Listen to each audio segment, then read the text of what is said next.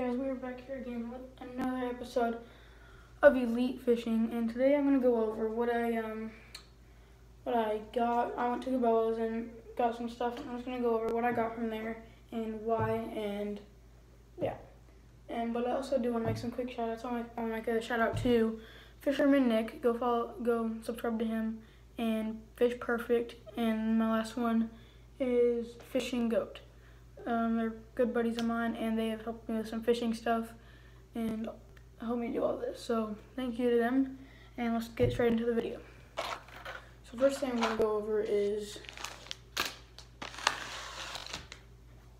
what is on the pole. Now the pole I actually got too. I'm going to be going over the pole as well as the bait on it, and all the baits. But there's not a lot of baits, it's just some baits that I was excited to get. So here, this is a chatterbait, bladed jig, whatever you want to call it, bluegill pattern, right there, the elite one. I like chatterbaits, I love them. I've never actually tried the bluegill pattern or anything, so I'm excited to use that. But for the trailer, I do have a fluke, and that is another thing that I got. I like flukes on the back of them because of their tail and the way that they would swim and everything, and I feel like that would just work better on a chatterbait.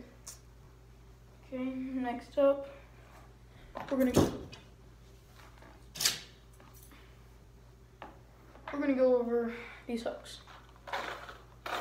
There's 4 of them that came in this package, and they're meant for a bait that I'll show you the bait first just to make sure that you know what it is.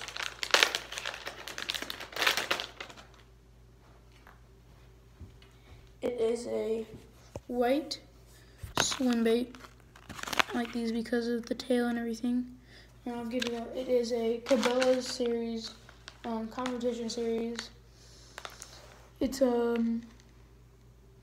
mean, really, when I saw these, it was recommended to me by one of the workers because that's what he was using. He said, "That's what I'm using. You should try it out." So I got these, and I think these look pretty good for bed fishing. And I'm really excited about bed fishing this year. So if you guys don't know what bed fishing is, it is when bass they get on their beds and they're just protecting their eggs, and well, mostly the male is on the bed and they're protecting their eggs, and the male are smaller, so you might not catch a lot of quality, but you might catch a lot of quantity if your pond or lake is clear enough to see the beds. Okay, now here are the hooks. They're 1/8 ounce weighted hooks. They are weighted, and they're swim bait hooks, so they have the screw on top. There we go. And I like the size of these just because of the way that just the size of most of my swim baits are about the size of those, so I can put those hooks on really anything that I have.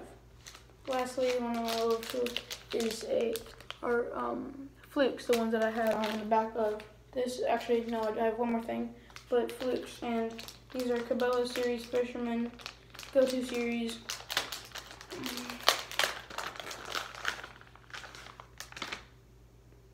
There they are. I like the color of these because they resemble a shad, and in this time, well, when I go fishing, they're going to be on some shad. So I may go fishing, it just depends, soon. But okay, so this is my final thing. This is what I'm most excited about. This is my favorite brand of spinning reel. It is a Fluger, and beta.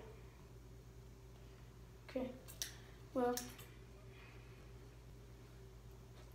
it is a Fluger. It is pretty big, so if you're asking me why, I don't know. It was actually just a really good deal. There it is.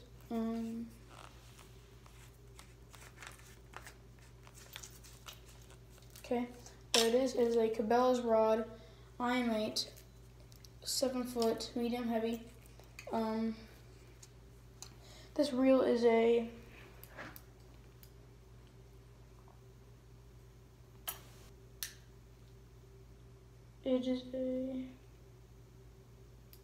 if I can find it, gear ratio is 5:2 and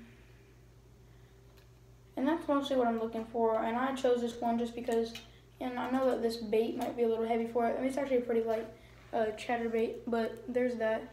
And here's the whole rod. I got this one just because of how it could handle bigger baits, as it's a spinning rod. And I just need one of these so I could so I don't have to go full out heavy. If I wanted something in between, like a small jerk bait or a small crankbait or something like that, this is what I would go to. If you guys have ever been in a situation like me, I actually broke my other fluger. Well, it's not broke. I dropped it in a creek, and then when I got back out, it was kind of all rusted. So, yeah, that kind of sucked, but I got another one, and it's perfect, and I really like it. And that's really all I have to go over with you, and I might do another video today. I don't know, but do comment down below what videos you want to see, any challenges you want to see, anything like that. So, bye.